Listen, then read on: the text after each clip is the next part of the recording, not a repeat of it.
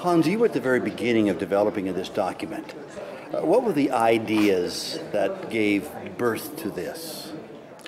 It was prompted by our member churches, particularly in India, saying that they wanted us to do something to improve relations between Hindus and Christians in India, because some Christian groups were understood by Hindus, Hindu activists, to be disregarding Hindu integrity, were discarding Hinduism as a living religious tradition, and so on, and that this created some tensions between Indian Christians and Hindus, because Hindus could not be expected to make a difference between this Christian or that Christian.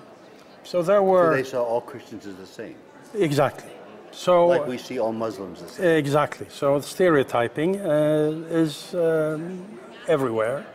And so we were asked, could we not try to have in India, for instance, a meeting where we tried to make Christians formulate some kind of code of conduct on what to do and what not to do, so that Hindus could hear about the respect that Indian Christians had for Hindus and for Muslims and for people of other faiths, and that they would not impose their religion, but kind of wanted to serve in as humble a way as possible. But I hear sometimes people of other faith say, because we witness of the gospel, that's a violation of their own religious sensibilities. How do we speak of Christ without violating people's sense of their own religion? It's not so easy to say in a short way, but I think that we as Christians, and actually whatever religion we are of, when we want to share our faith, we need to make sure that we are not putting all our weight on the message, but also on the receiver. And the one who is to receive the message is as important as the message, because the message is, after all, for the one who is to receive it. So the respect for the other, the imitatio Christi in relating to the other. That means in English? That means the imitation of Christ, of following Christ, not only if Christ ever did so, preaching, but in walking the way of Christ in our preaching. So this document really is about living the life as Jesus lived? Yes, more and more I think that we need to dress ourselves in Christ, as it were, in our relations with people of other faiths. Now, was there ever a danger, as you worked in developing this, that what the three groups would do is kind of collapse to the lowest common denominator as a way of getting consensus and agreement? I think there is a risk of this, but what was then so good is that we managed to bring, so to say, a third party into it. Because, after all, the mainline churches constituting the World Council of Churches and the Roman Catholic Church have so much in common in terms of having worked together more or less intimately, that it would be more easy there to kind of formulate a document which maybe wouldn't be so poignant. When we invited a third party, I would say evangelicals and Pentecostals. Did it mess things up?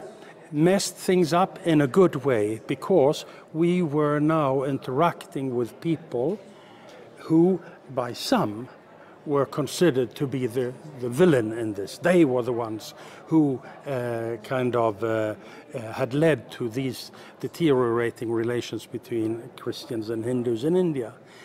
And on the other hand, who maybe were stronger in pointing to that faith cannot only be said in slogans about justice, about peace, about this or that, but had also to do with my own integrity as a human being and a disciple of Christ. By inviting Pentecostals and evangelicals, I think we complicated the conversation towards a document where we were suddenly not eager to find the least common denominator, but eager to listen to what are the concerns that Pentecostals and evangelicals or Catholics or Methodists are carrying forth here. What is it that really brings them to this table? And in that, a conversation can emerge that would lead us to formulate new ways and new ways of expressing what is important, where are the do's and where are the don'ts, what can we do, what can we not do, where do we need to repent, what does aid evangelism mean, are we or have we been found guilty of kind of putting the message above the one who is to receive it, so that we disregarded the needs, plight of the one to receive it.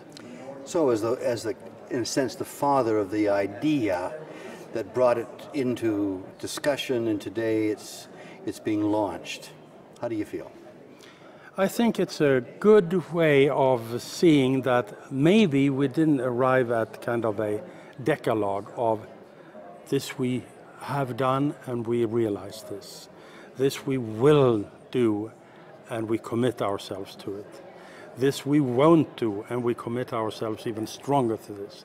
Maybe we didn't arrive at that yet, but at least I am glad that, I don't know, for the first time in history, maybe not, but at least it's not that often that Christians representing the bulk of Christianity come together on such a controversial issue as conversion and find ways of expressing themselves towards, I hope, when it's appropriated in Christian communities, there may be a development towards much more of what I intended from the beginning. Thank you.